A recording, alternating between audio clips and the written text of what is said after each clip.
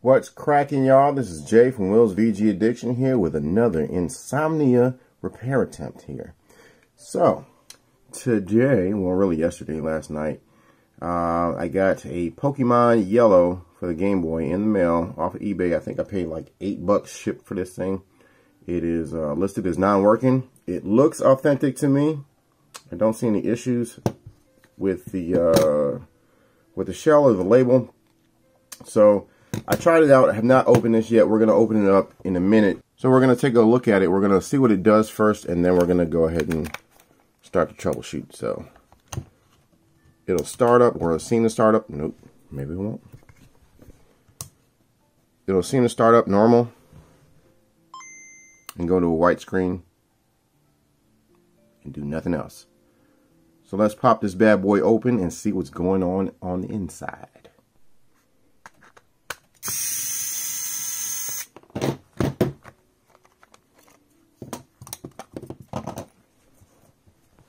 So it's good to know that this is authentic.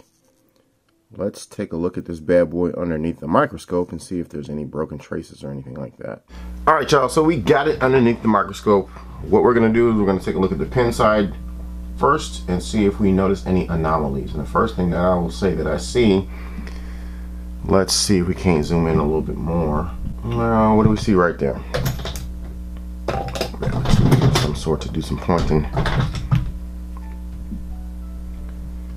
Right in this area, right here, a little bit of corrosion. I don't think that'll actually break the trace or anything, so I'm going to grab some alcohol and a Q-tip and just kind of clean that up and see how it looks.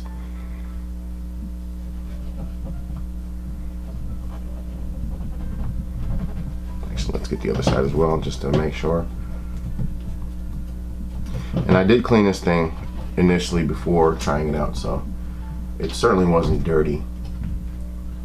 Now, as we look at it,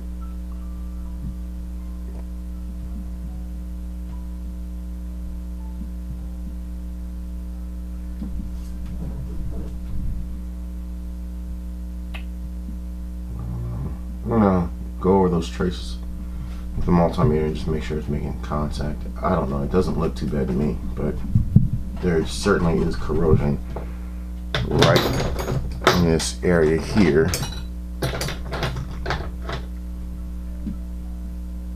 Right here, right here, and right here, which might be part of the issue. There's a little bit actually on. It's a little discolored in this area too, but not nearly as bad. There's some corrosion here as well. That doesn't look good.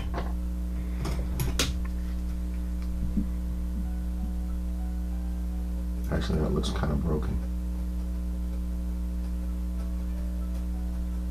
Now, I wouldn't recommend that you start scraping right away. I just do that because I'm an idiot and I don't care.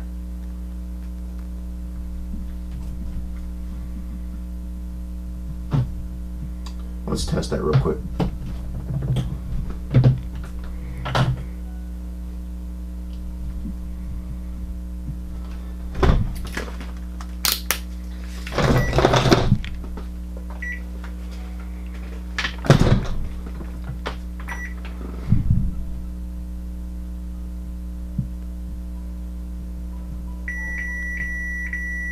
So that's good. That's good. That's good.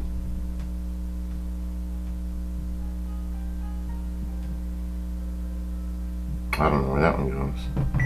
So I'm gonna get this chip. That's good.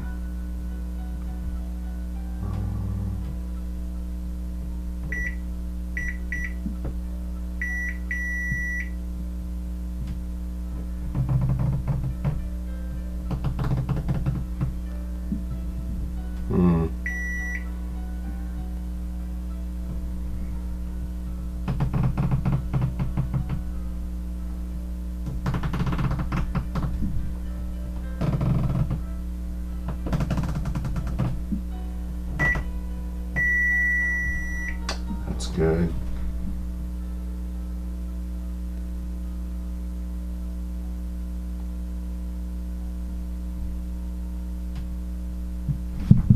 Well, traces seem fine.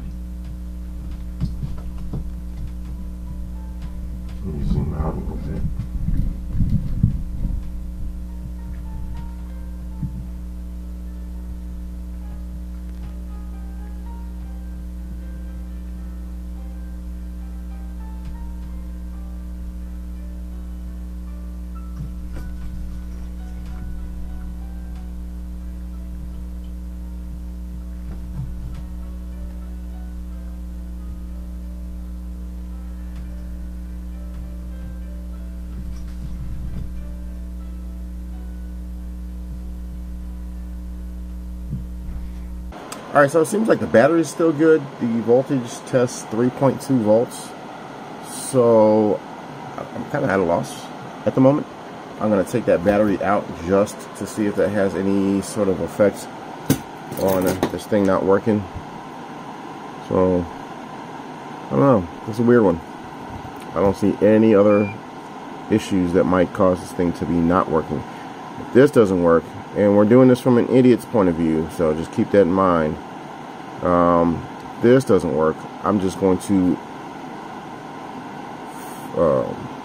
put some hot air on the chips and make sure everything's connected like it should be. Like I said, idiot's point of view. I am no expert. Just gonna try stuff. And if that doesn't work, I have a couple of Japanese copies of Pokemon Yellow. We'll take the ROM chip and put it onto that board and see if that works. And if it does, then we can fault find further and find out what the actual issue with this board is.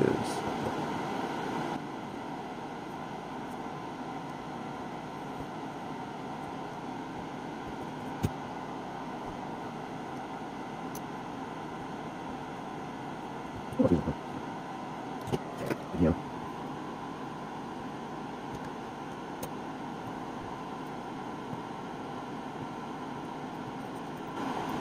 Alright, battery's out. We're going to test it inside the Game Boy one more time and just kind of see if anything different happens.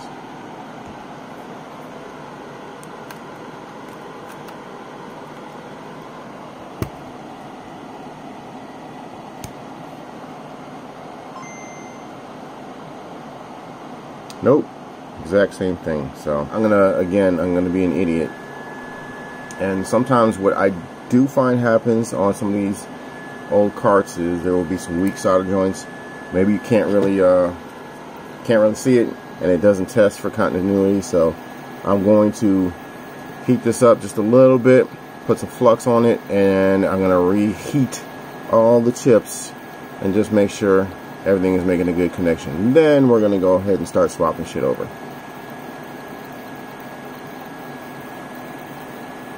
And this is a luxury that not everybody's gonna have as far as like swapping chips over, because I was in Japan for a couple of years and I hoarded like a motherfucker and got a whole bunch of extra games and whatnot that I can use for, you know, I sell and use for repairs and all this other stuff. So, you know, Pokemon games were generally in the junk pile or the junk bins down there. So $1 a piece. Not complaining.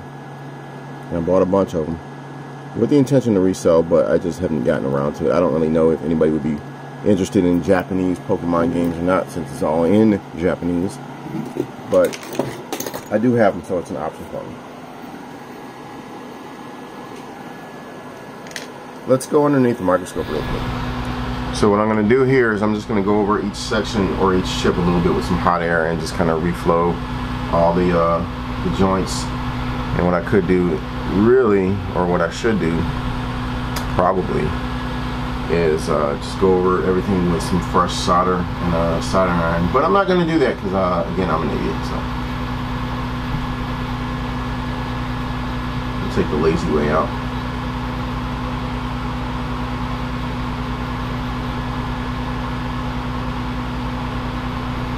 But at the same time, it's also not really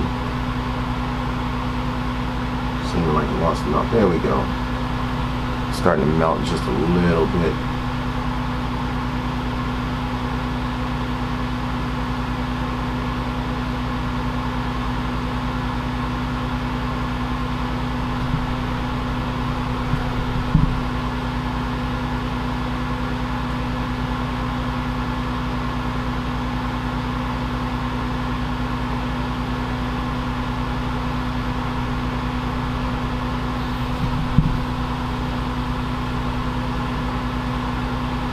My freaking pad is starting to bubble up. That's nice. So much for being temperature resistant.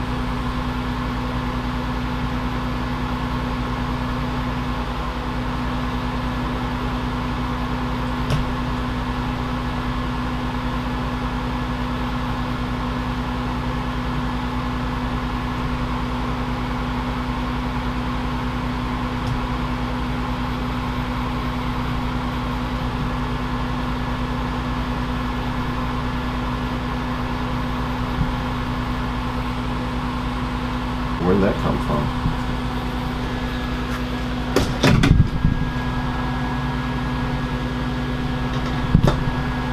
That wasn't there before. Did I do that, or is that something that just actually came off of the thing? Huh. I'm going to assume that that was something that came off of something that I was messing with. I don't know. That's weird. I don't recall seeing that there before, but okay. So now I'm going to clean this off with some alcohol. Just let it cool off for a little bit, real quick, just a little bit. Then douse it with the alcohol and try it out, see what happens.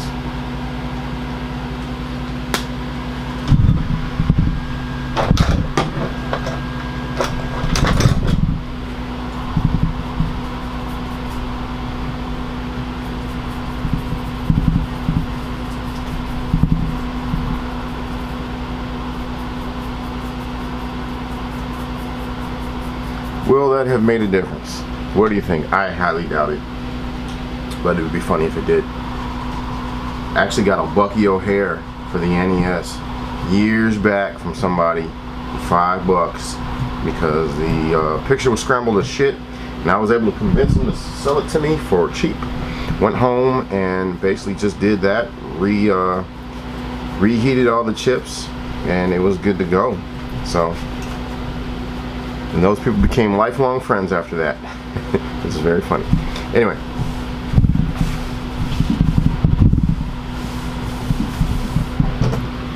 Let's try it out now. What do you think? Is it gonna work?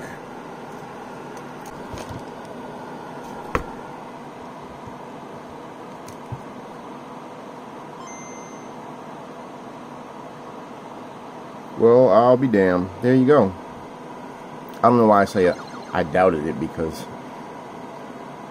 it's kind of common sense, I guess, as a logical step as far as like troubleshooting and whatnot. So I guess just a loose joint. So what I'm going to do is I'm going to let this thing cool off for a little bit and just make sure that it's not like anything internal with the chip. I can't imagine it would be. It's probably just like a loose connection somewhere, whatever. So if there's any other issues, I'll come back and revisit this. I'll start recording again and we'll do some more troubleshooting. But I think we're good to go. It's pretty simple, pretty straightforward. I don't know. Hope this helps somebody. Again, I mean, like I said, I'm not like an expert or a genius or anything like that, but it's just one of the natural troubleshooting steps that I go through.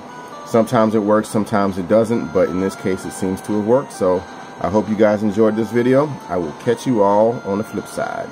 Peace. So I've given it a few minutes and I started the game, saved, and we're going to see what happens real quick. Player's name is Kofifi, and it sees that I have something saved on there, so we'll hit continue. Kofifi is saved, so this card is good to go. That will wrap up this video. Thanks for watching.